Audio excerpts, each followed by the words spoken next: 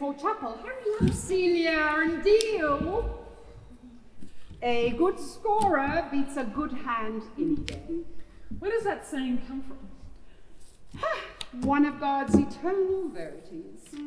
But you're the scorer and... I am. Who's winning? I am. So you're cheating? That's a scurrilous aspersion. Could well be a sin. I'm sorry. You are forgiven. But for your penance, say, I love Mother Superior 20 times. You'd be a tough confessor, Agnes. I prefer that young, sweet priest visiting here at the moment. Going to confession, I feel silly. I can't think of anything to confess. It's the embarrassing silences. Oh, I fill the gaps with accounts of sinful thoughts. You know, greed, jealousy, that sort of thing. I'm more creative. I love making him blush. He's such a naive sort of guy. One day we had boring old Father O'Reilly, and the next day he's gone. And here's young Galahad in his place. Yeah, Father O'Reilly, he was deadly boring. I remember his dandruff was terrible. I won't ask you how you got close enough to see his dandruff.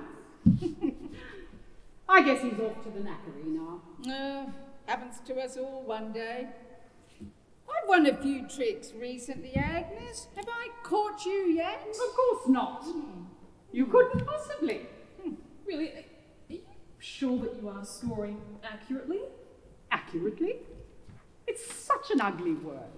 My scoring is inspired, helped from above. Well, I guess there's always lunch after chapel. I was at home recently. I ate beautiful food. Coming back here, the food's the worst part. Well, I went to boarding school, so I'm sort of used to it. Well, I try to be creative. I bless it. And turn it into something else.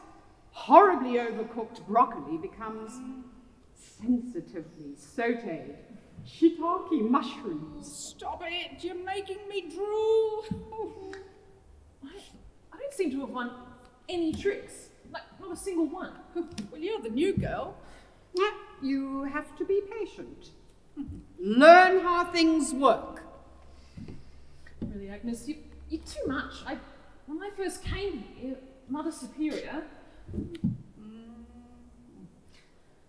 said that you would mentor me.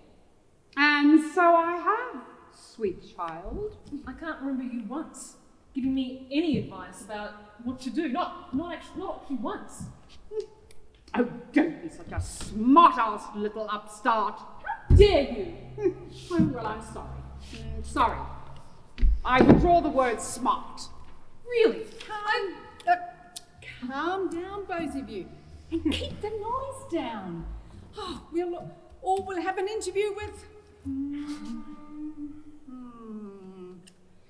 You have to understand, Susanna, that Agnes has been mentoring you all the time, not with words, but by example, which is far more effective. Example? What example? How to be cynical? How to spend meditation time playing cards? How to embarrass the young Father Confessor? By telling him outlandish stories all the time? How to pretend to be able to change your food and by some sort of shonky transubstantiation? Well, good girl. You have been observant. What Agnes can teach you is how to live your life here and be a very useful member of the community and remain sane. No. It's my turn to deal. If you look at those in the community, those nuns who try to be like Mother Superior, they're the ones that are going to have to face a great deal of trouble living out their lives inside a convent. Not our Agnes. She'll sail through. Well, there's a lot to think about. I'm sorry if I was a bit rude. Sorry for this, sorry for that. Don't be always saying sorry. It's good to see you've got some fire in your belly. Make sure it keeps burning. You can't rely on the local food to help you with that. Well, I can see you're both special. Well, of course we are. Both brides of Christ, devout, modest, imbued with the Holy Spirit, pure in mind and body. Stop it, Agnes. I was getting to enjoy it. I haven't thought of myself like that for a long time. But you, my dear, you're terrible at playing cards. What? No, I'm not.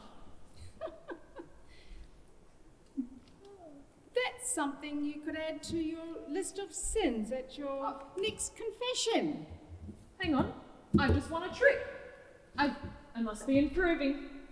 I might find it hard to sell that at confession. I'll have to take some advice from you two and be creative, I think. It's something you could do later during chapel. And what will you be doing, Anne? Agnes, giving your prayers the full attention? Of course. But at the same time, I'll be conjuring up something cordon bleu for lunch. Agnes, did you score that trick that I won? If you won a trick, my infallible scoring system would have recorded it. Trust me.